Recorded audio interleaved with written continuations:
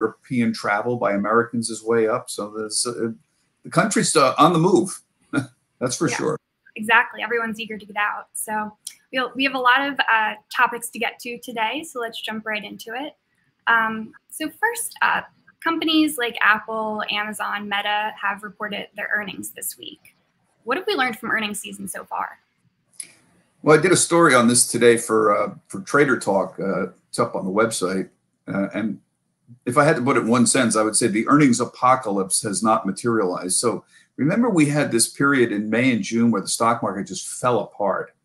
And it fell apart because there was a fear that the Federal Reserve was going to hike interest rates so aggressively that they were going to cause a big recession somewhere out in the future, somewhere towards the end of the second half of, or early 2023. Nobody knew, but everyone was convinced the Fed was going to basically create this very serious recession. This has happened before, so it's not a fantasy.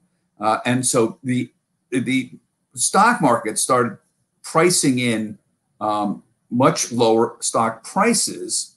But what they were really doing was anticipating that earnings would start coming down. Because one thing that we know, this is very well studied historically, is that earnings go down in a recession.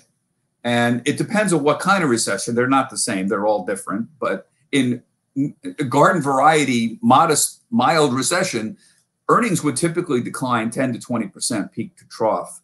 And this is usually the S&P 500. So you're dealing with a whole bunch of companies all aggregated together.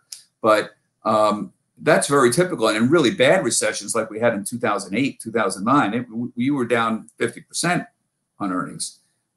So think about it. That's what the stock market, what do you get when you buy stocks? You're buying a dividend, number one, and you're buying an anticipation of a future stream of earnings that are going to be profitable, and somehow the company will share that with them either by dividends or distributions or buybacks or something like that. So there's a very good historical reference here where when you go into recessions, earnings usually drop. So everyone was anticipating this was going to happen. And a funny thing happened along the way. Earnings for some sectors definitely came down. So, for example, some really big stocks had earnings cuts, like Amazon did, for example. They've now 2 quarters of negative, essentially, declines here. That's very serious. Other companies like Meta, Facebook, also had declines. So there were some companies that really saw noticeable declines in their earnings. But by and large, the overall S&P 500 did not.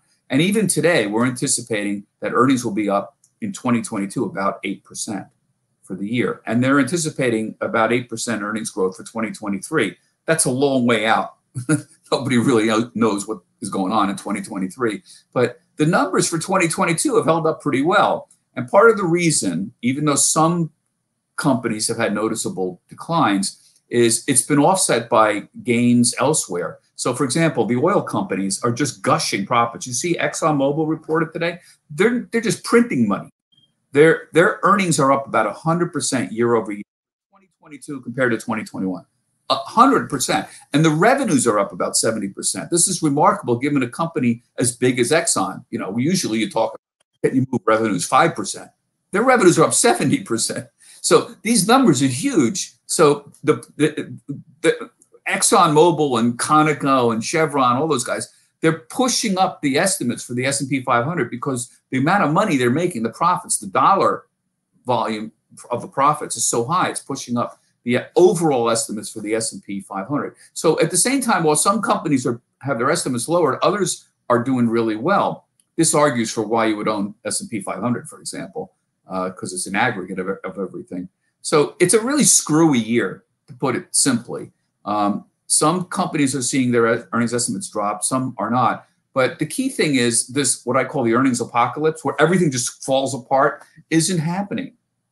And that's a major thing for overall for the market. So if you own the broad market, you know, that's a big, big relief.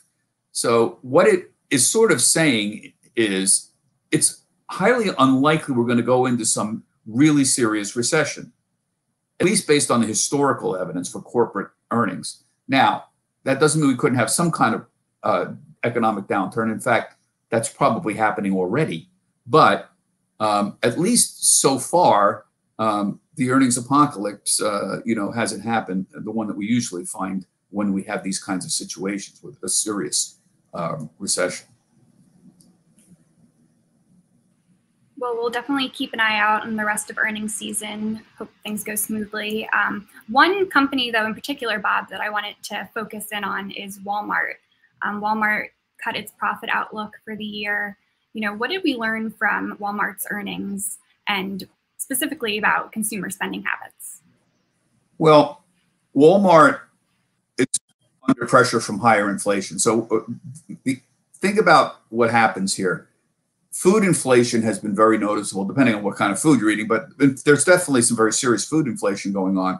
So the Walmart consumer is they're on set budgets, of course, and all of a sudden food costs go up, pick a number, 10% or something like that. So if you have a household budget that's devoted, sudden 40% to food, pick a number, and all of a sudden you're doing higher 45% or 50% of food, and you're on a strict budget, that's less money that you have to spend on something else. You have to spend more on basic items like food. So what Walmart discovered and announced is people are spending more on food, largely because of the inflation costs, but because of that, they have less money to spend on discretionary items. What's that? Well, it's like a lawn chair or something like that. It's some other consumer item. And what happens for Walmart is food is a very low margin item. They make less profit on food than selling you lawn chairs, for example. So those other discretionary items, like a lawn chair, are more profitable. So the two things happened with Walmart. First, the inventory shifted. All of a sudden, you might have more lawn chairs because people buying them less, or more clothes, for example, because people are buying them less and because they're spending more money on food. So they had an inventory problem, and they have to have an inventory adjustment. This is why you're going to see some apparel people have these markdowns in the summer. Good time if you want to buy clothes cheaper right now. And so that was a problem for them, an inventory adjustment. The second was a profit issue because they're not making as much money selling food as they are selling clothes or lawn chairs, for example. So you see the two problems here, inventory problem and a profit problem. Now, this is interesting to look at how this will affect other companies as well. Amazon is very different than, you might say Amazon's a retailer, Walmart's a retailer, but they're very different. Amazon has a different customer base. It's $120 a year, or whatever their yearly fee is a lot. So it tends to appeal to a middle upper class consumer, whereas Walmart is middle lower consumer. And also Amazon has Amazon Web Services, which is a cloud service business. That's a very significant part of their business. That's completely different than the business of them, Amazon as a retail person. So Amazon is a different dynamic than Walmart. A better thing to look at would be something like Stanley Black & Decker, which sells tools. They have reported very disappointing earnings because two things. Number one, the physical cost of building, say, a drill, that's what they make, has gone up. So they're raising prices, but the amount of money they can raise for the drill doesn't completely cover all the costs, the added costs. So they're having margin, this is called a margin compression, number one. And number two, Stanley Black & Decker was very big in the do-it-yourself. So remember during COVID, everybody fixed their house up. Well, now COVID is, well, it's not over at all, but people are going out more. So there's more of an emphasis on going out and less on fixing up your home. So a company like Stanley Black & Decker have two problems. Number one, they have a cost problem. And number two, they have a shift in consumer demand, less emphasis on fixing up your home, more emphasis on going to the shore or going out to dinner or something like that. So you see how these inflation issues are affecting people in very, very different ways here. So, Bob, it was a big week. Not only did we have a busy week for earnings, but we also got another rate hike from the Fed. What does the Fed's 75 basis point rate hike mean for investors? And, where do you think the central bank is going from here? Well, think of what they're trying to do. The Federal Reserve was created in 1913 really to do two things: to smooth out the economic crises that occurred throughout the 19th century. But their two mandates were, number one, job growth, and number two, to fight inflation. So that's the two things they're supposed to be working on. They're not supposed to cure all the ills of the world. That's really what they're supposed to do. So the problem with this is they haven't had to really fight inflation in a long time. It hasn't been a really big issue since about the early 1980s. And there's a number of reasons why inflation has been lower. The global economy, the growth of the global economy has made everything more efficient. So supply chains are more efficient. It's easier to concentrate construction and development if you have fewer factories, for example. And so the global supply chain has really become very efficient. Now, the whole thing got disrupted in COVID. And there's a lot of political stuff going on, for example, with China that's getting disrupted. So we're in the process. It's not deglobalization, but some supply chains are changing. So, for example, the United States has decided, I think correctly, that certain things like pharmaceutical manufacturing and semiconductor manufacturing are very important national security issues. And we need to keep the supply chains a little tighter and closer to home. I think that's a very logical conclusion. And I certainly would support that as well. So that implies some disruption to the supply chains. If you're building a semiconductor plant in Taiwan and you have to reproduce a semiconductor plant in wherever, Ohio or Texas or Canada, that may be good for national security, but it makes things less efficient. It may be more costly. Those chips may be. Same thing with anything else. Even if you're making clothes, you might say, I want to make T-shirts in the United States, but T-shirts can probably be made cheaper in China. So your $3 T-shirt here might be $10 if you made it in the United States. Now, maybe we want to make those T-shirts here in the United States, but you're going to pay more for them, for sure. So think about what happens here, the tools the Fed has. Their job is to fight inflation and, create jobs. Well, jobs doing pretty darn good. A record, more people. There are more jobs out there than there are people. So now they look at inflation. Inflation's kind of out of control for the first time since 1970s, late 70s. So they are very focused on that. They don't have many instruments to stop inflation. Basically, what they can do is they can raise interest rates, short-term interest rates only, and they can kind of try to, somehow influence the money supply. The game here is for Powell to aggressively raise interest rates.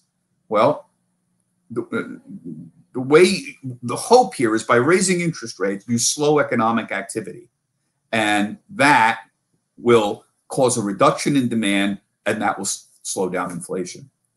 Well, I think that's a not incorrect way to look at things. The problem is that it's a very blunt instrument to use to try to control inflation. We don't have a better one, really, but this is hard. And the Federal Reserve has historically tended to raise interest rates too much and created a recession, which is not desirable either. So you want Goldilocks. You want to be able, what you should be rooting for here is a modest slowdown in the economy. That's what you want.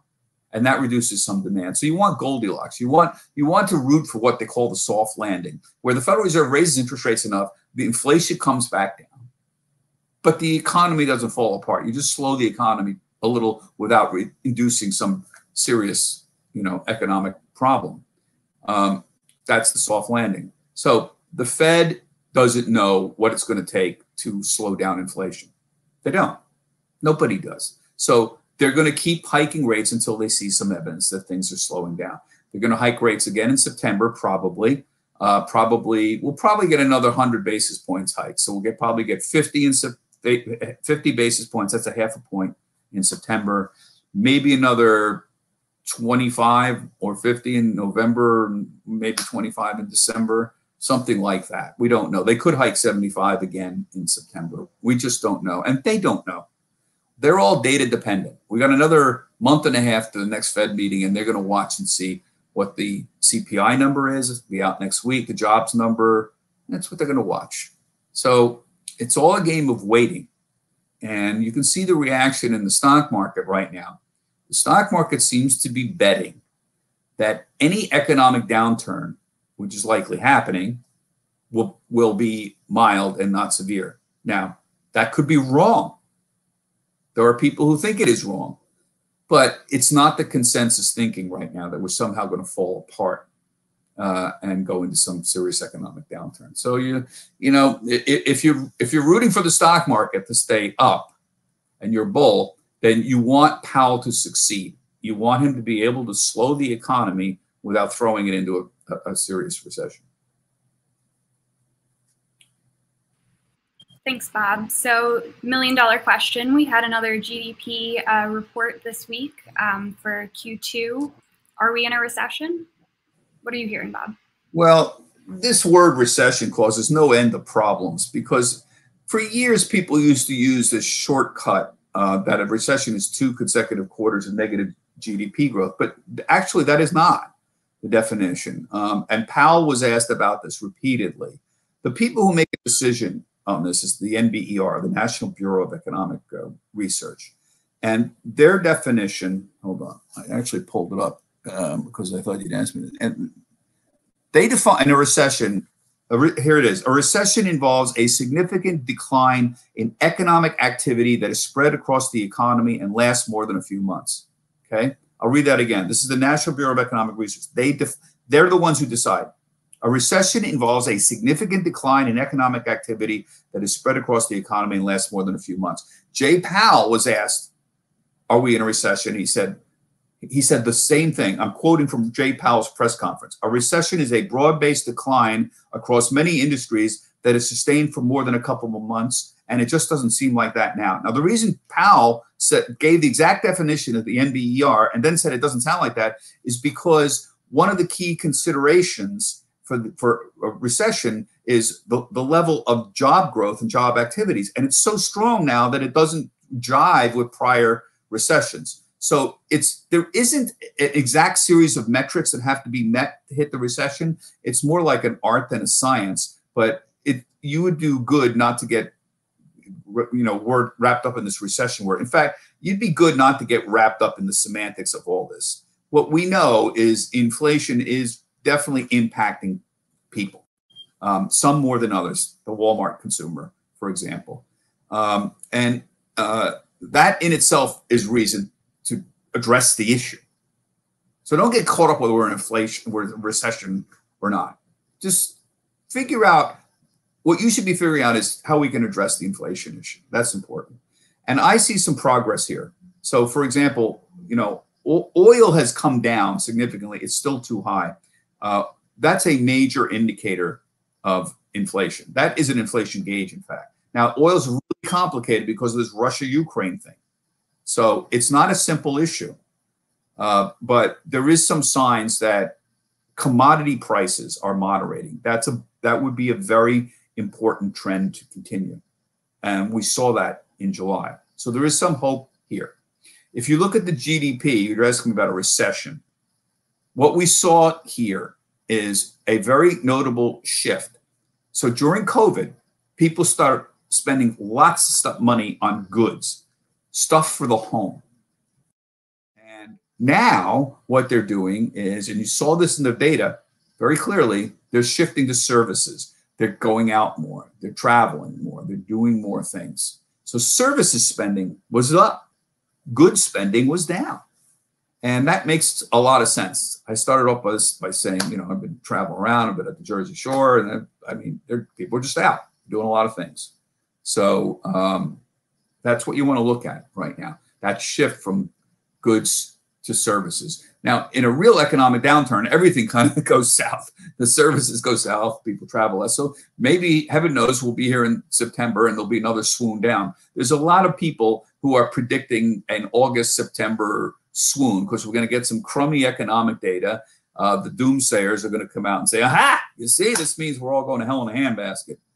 And I wouldn't be surprised if we had another swoon down. I don't know if we'll go down, to where we were in the middle of June. We were at 3,600 and we're at 4,100 in the S&Ps. So, that would be, another 15% down, but it's possible. Again, the problem is we don't know how much the economy is going to slow down.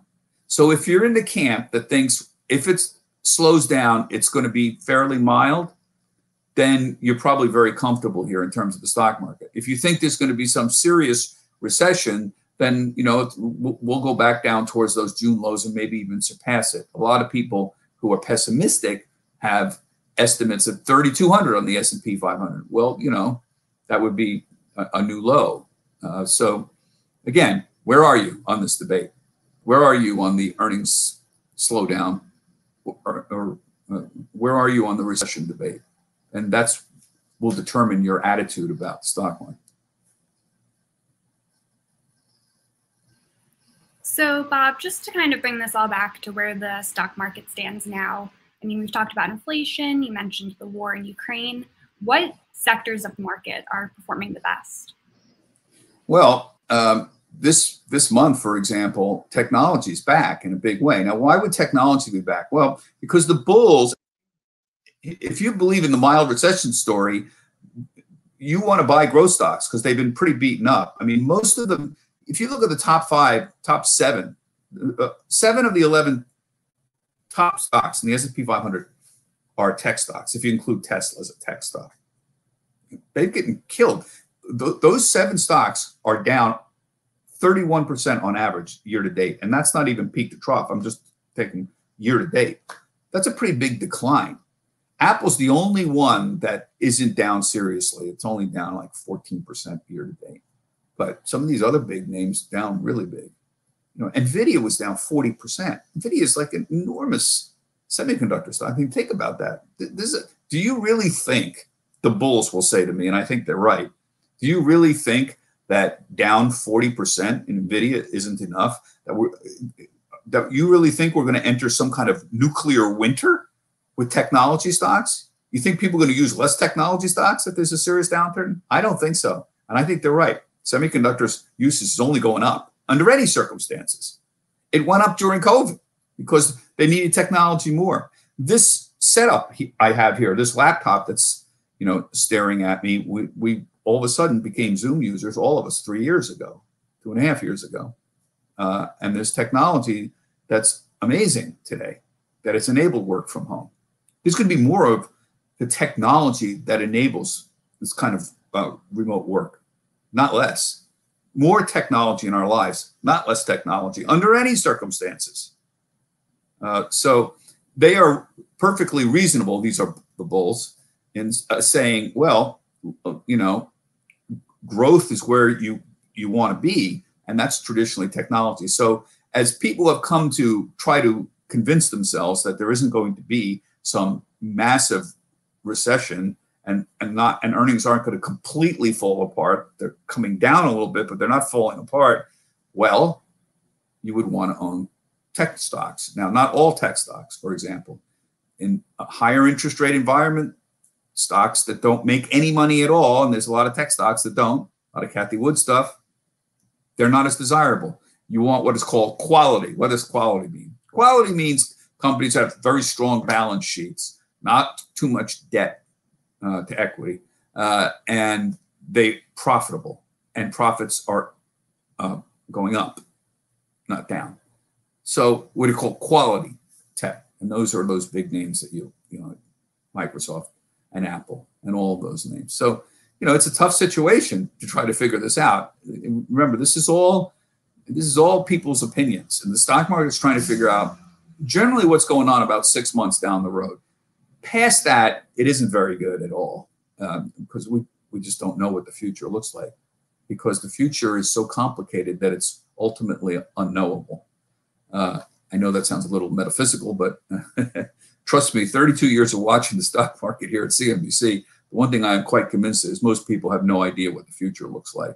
Maybe a few months out, you could formulate an interesting opinion, but I'd be very humble. I have been, but very humble about my ability to predict, the future, and you should be too. This is why you want to own broad-based parts of the stock market rather than be a stock picker, which I've talked about repeatedly. But that may be a story for another time, Katie. Yeah, for sure. Well, thanks, Bob. Thanks again to everyone for sending in your questions. Hard to believe it's the end of July. I'm not sure if you have any more travels this summer, Bob, but yeah, I'll do a few things. This is the last day of the month. The S&P is up about 8% for the month, and just to reiterate why, we're up because the earnings picture is a little brighter than it was a month ago. We're up because more people are believing that whatever economic downturn we might have won't be as severe as people were afraid of 2 or 3 months ago. Commodity prices are down. That is giving some people hope inflation will start to get under control. So that's the big story, inflation under control. Interest rates are down. The 10-year Treasury yield was 3% a month ago. Now it's 2.7. I know some people think that this is signaling a recession. Listen, forget about that. Generally, the stock market likes lower interest rates, not higher interest rates. Okay, so that's a good sign. And finally, volatility. People are less anxious. Look at the VIX. The VIX is a measure of short-term anxiety for the stock market. It's 23. It's the lowest since April, and that's pretty good. So what do I see? Earnings outlook is more stable. Less anxiety about a severe recession. Commodity prices trending down. Interest rates stable to trending down. I'm talking about treasuries, 10-year, the intermediate term, and finally volatility. That's measured by the VIX, also lower. That's a pretty good reason. All of that explains why the S&P 500 is up 8% this month. Yeah, well, there's definitely a lot to watch here, and we'll check in with you again in a couple of weeks, Bob, as usual. Yeah, good questions, everybody. Yeah. Always good questions from everybody. Great. Well, thank you, everyone, so much, and we'll talk soon. Okay. Take care, guys.